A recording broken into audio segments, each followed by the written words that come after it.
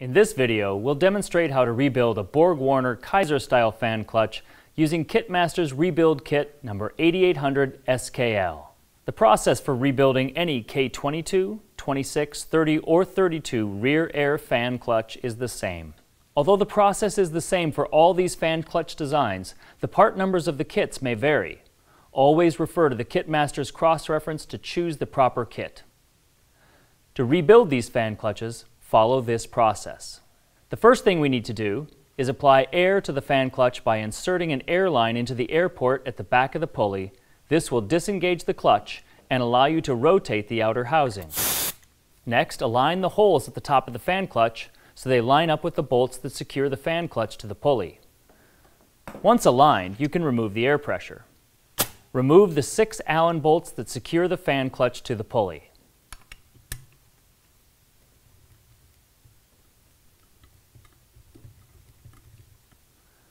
Once the bolts are removed, you can remove the fan clutch from the pulley.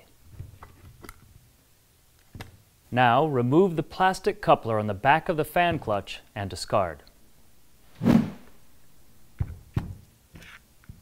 Next, we will need to compress the clutch using two 3/8 inch by 3 inch bolts with washers. Place the bolts in through any two opposite mounting holes at the back of the fan clutch. Using the washers and nuts at the front of the fan clutch, tighten the nuts enough to slightly compress the fan clutch. It is important not to over-compress the fan clutch. Once the fan clutch is slightly compressed, use a 5/8 inch open-ended wrench to secure the rear air shaft at the back of the clutch. You just need to hold on to it to keep it from spinning. Next, remove the air chamber cap using a 5/16 socket. You can discard the air chamber cap. Remove the U-packing seal, which will either be black or blue. If it is blue, you also need to remove and discard the O-ring underneath the U-packing seal.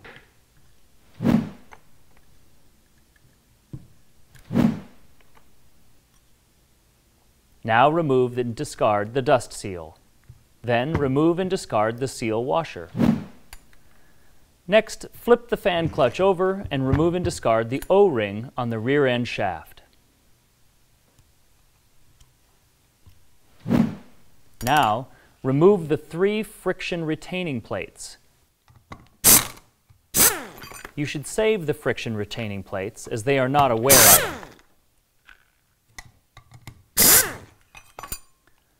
Finally, remove and discard the friction material. If you find the friction is stuck in the fan clutch, you can attempt to further compress the fan clutch by slightly tightening the temporary 5/8 inch bolts you just installed. The next step is to prepare the fan clutch for rebuilding. Using a solvent and shop rag, clean the fan clutch prior to installing the rebuild kit. It is important to ensure the fan clutch is properly cleaned before installing any new components. Now that the fan clutch is clean, you can begin rebuilding the fan clutch using the Kit Masters Rebuild Kit. Begin by applying the lubricant provided in the rebuild kit to the brown combo seal. Install the combo seal into the U-packing groove. Ensure that the U is facing up or toward the nose of the fan clutch. Also, ensure that it is properly seated in the groove. Take time to install extra lube to the exposed surfaces of the seal. The longer this seal lasts, the longer the fan clutch lasts. Next, place the new seal washer over the threads of the rear air shaft or piston rod. Now, install the new air chamber cap over the seal washer. Then, install the star washer over the air chamber cap and place the 5/16 lock nut over the star washer.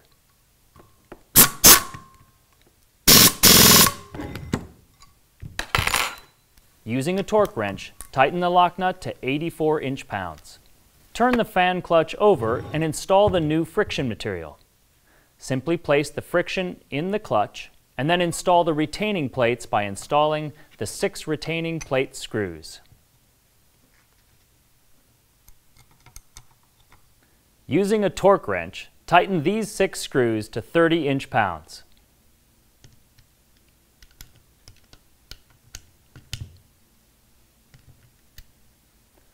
Install the seal into the groove on the rear air shaft. Ensure that you do not roll the O-ring and that the O-ring is fully seated into the groove. Next, install the new coupler.